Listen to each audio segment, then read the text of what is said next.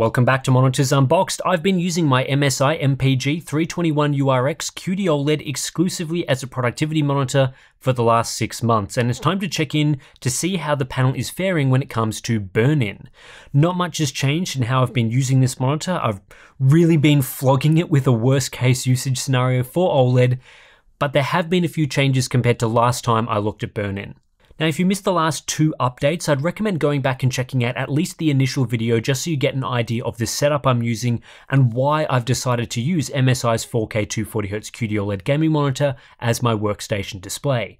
But basically, the idea here is to perform a real-world test of OLED longevity in the worst possible configuration, effectively burning in the display on purpose. I swapped my 32-inch 4K IPS LCD for this new QD-OLED and changed nothing else about my setup, so no dark mode or screensavers or anything like that.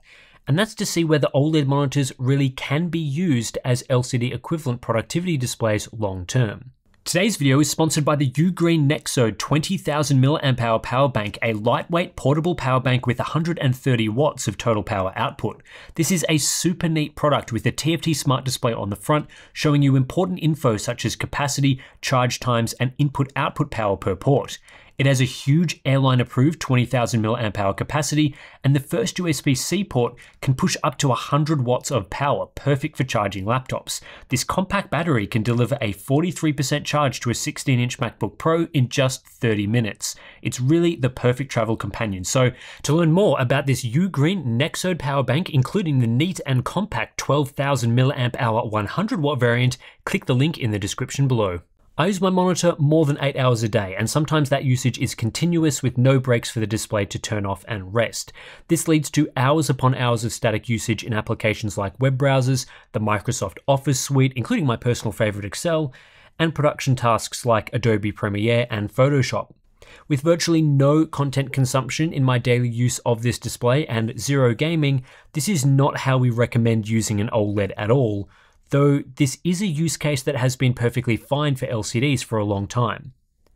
After 1 month of usage, my 321URX had no signs of burn-in at all, which is as expected. At that point, I'd used the monitor for about 200 to 250 hours. After 3 months, I'd started to see faint signs of burn-in, and at that point, I'd used the display for approximately 650 to 750 hours with 71 panel compensation cycles. At this point, 6 months into the experiment, I would estimate usage to be between 1,200 and 1,500 hours, and the monitor is telling me it's run 141 compensation cycles.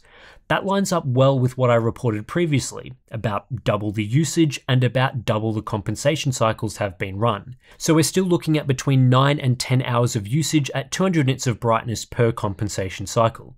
As I mentioned last update, the recommended rate for panel protect cycles is every 4 hours, so as part of my typical usage, it's running less than half as often as is ideal. However, this is a totally realistic scenario for someone actually using this display for full-time work, especially if you don't put the monitor to sleep during breaks. I've set the display to sleep after 2 hours, which is far longer than I would recommend for general OLED use, but is the same settings that I was using for my LCD. Let's run through the burn-in examples, comparing progress after 1 month, 3 months, and 6 months, focusing on the center of the display, which is where I saw the most signs of burn-in previously. For the darkest greys, there isn't much of a difference between each of the months, with burn-in really not affecting deep shadows. A couple of steps up the grayscale range and there is a very faint line down the center of the display, with little to no difference between the 3 and 6 month examples. By the time we reach the 4th or 5th grayscale example in the lower part of the range, there's a small increase in burn-in between 3 and 6 months, but it's not to the point of being hugely different between those months. The line down the center of the screen, which is the point of separation between 2 side-by-side apps in Windows, is a little more defined and noticeable after 6 months, but it's not drastically worsened after double the amount of usage. When we reach middle grays, the faint line is still visible and a little more defined after 6 months versus 3 months, but in this range the line is harder to spot than in darker grays. For brighter shades and closer to white, there's really no visible burn-in at all, even after 6 months. This is also true when viewing fully saturated colors. When blasting reds, greens, and blues, there is no visible burn-in at all.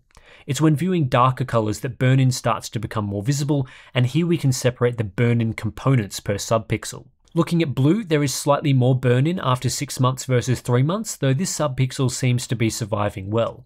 The red subpixel is also degraded slightly more, but not to the point of being overly visible even in these stress tests.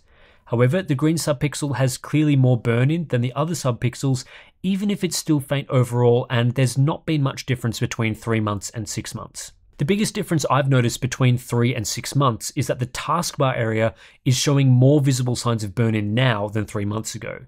I'm not hiding my taskbar during usage, but it is set to Windows Dark Design with light mode for applications. It's difficult to see in some of the dark grey examples I captured, but it is visible in real life, so I created a burn-in enhancement filter for my footage so I can more clearly show the differences. This filter enhances the contrast above natural levels and is applied the same to all footage, which was captured the same way every month. When using the burn-in enhancement filter, you can see that while the line down the center of the screen isn't substantially different between 3 and 6 months, the taskbar area is more noticeably burned in.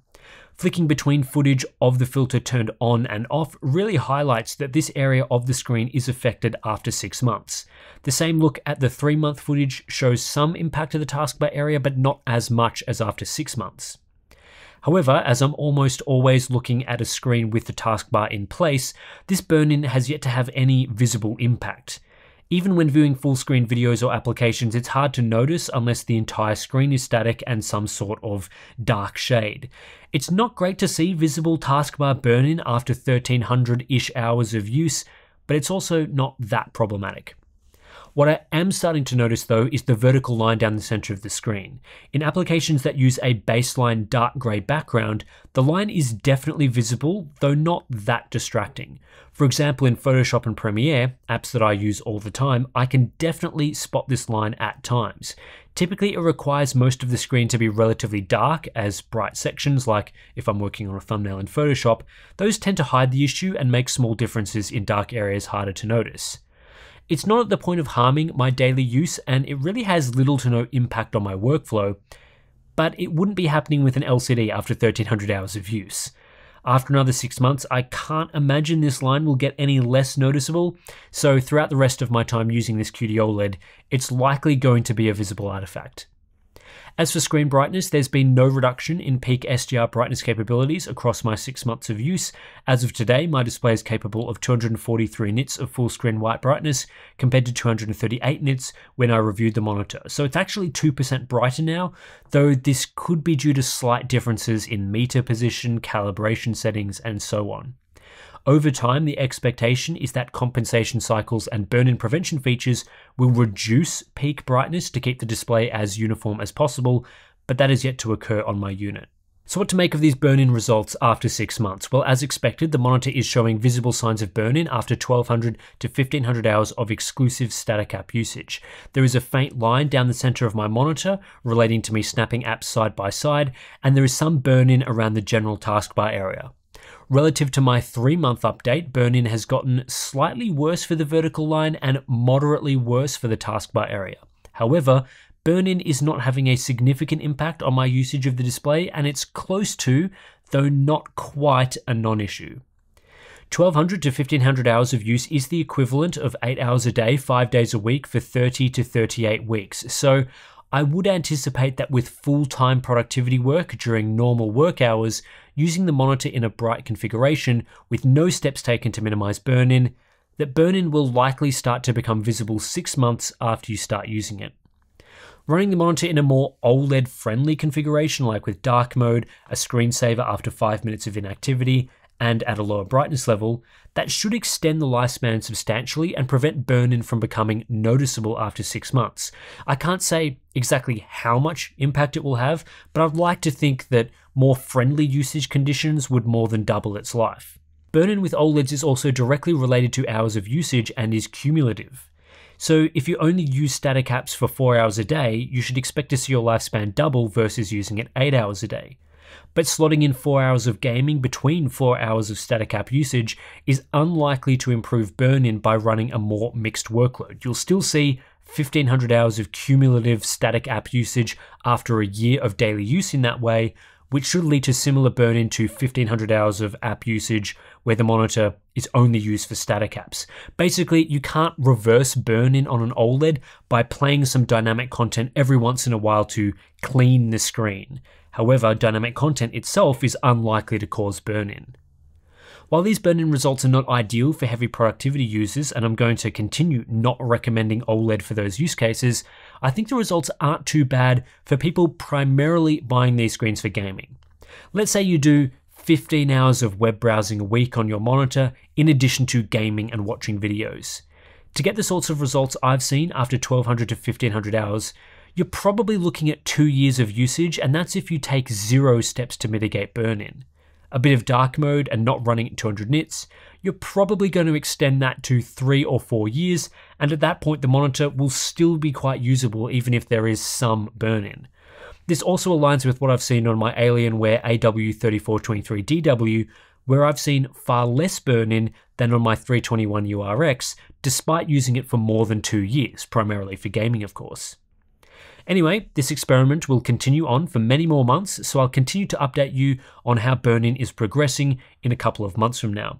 So far though, OLED as expected is probably not the best for productivity use and desktop applications with a lot of static content on the screen, so we're going to continue recommending these primarily for people who are doing gaming and other sorts of dynamic content consumption, and mixed use cases where OLEDs are primarily used for gaming, but perhaps with a little bit of productivity and desktop app usage mixed in. If you are going to be using an OLED mostly for productivity apps like I've been doing, I would strongly recommend that you don't do that and buy an LCD instead. Anyway, that's it for this one. If you do appreciate our OLED burn-in updates and me destroying this MSI monitor on purpose, then please do consider supporting us directly via Patreon or Flipplane. Links to those are in the description below. You'll get access to some cool benefits like our Discord community, BTS stuff, monthly live streams, plenty of interesting content in there. So thanks for watching, and I'll catch you in the next one.